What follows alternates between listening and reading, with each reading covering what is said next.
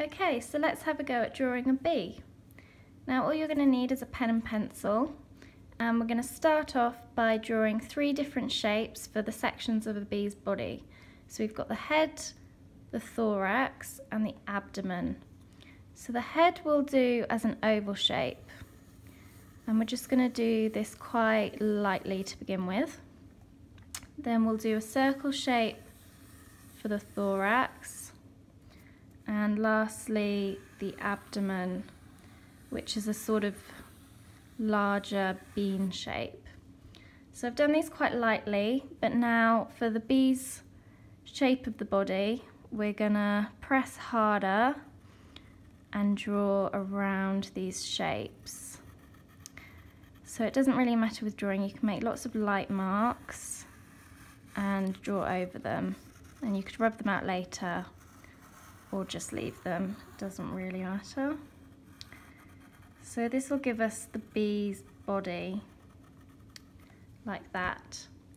Now on the head we want a big eye, so we're going to draw a big oval shape, and in that oval shape we'll draw another smaller oval which will be the eye highlight.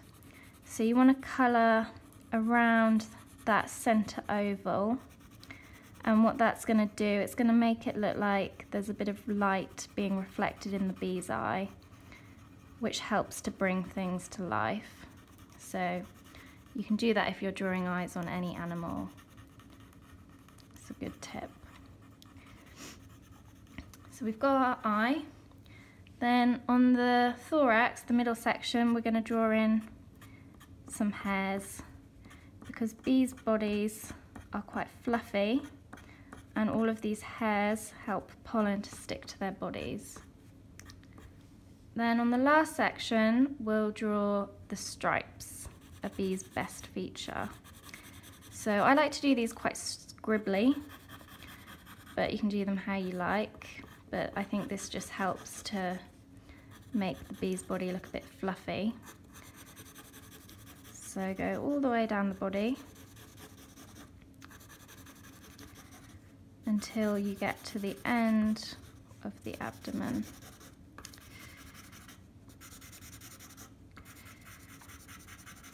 Like that. So you've got to press quite hard to get quite dark stripes in. There we go.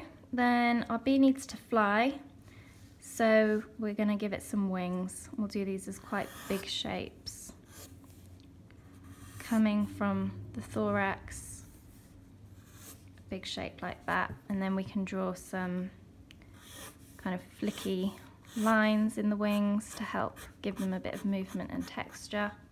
So there's one, and then we'll draw another wing at the back of the body like that, again with some kind of flicky lines down it. Then our bee's going to need some legs. So a bee is an insect, which means it's got 6 legs. So we'll draw these coming from the thorax, and we'll draw them like lots of little sort of squashed ovals joined together, because bees' legs have quite a lot of joints. And then we can just sort of colour those in, pressing hard again to make some dark legs. So there's going to be 3 legs on this side of the body, and then the other 3, to make 6 legs, will be at the back of the bee's body. So we can just draw these in a bit more lightly at the back, which helps to make them look like they're in the distance. So again, just kind of connecting shapes together to give the impression of legs. So there we have 6 legs. Then our bee is going to need some antennae. So bees don't actually have noses like we do, but instead they use their antennae to smell and taste as well. So we'll do these as quite sort of thick, dark lines like that. And then our bee's nearly done. So what you can do is just give it a bit of shading at the bottom by doing lots of lines which just helps it to look a bit more 3D. And that's how I started off most of the drawings in the bee book. Once you've done that, you can then colour it in, or you could cut your bee out. It's up to you.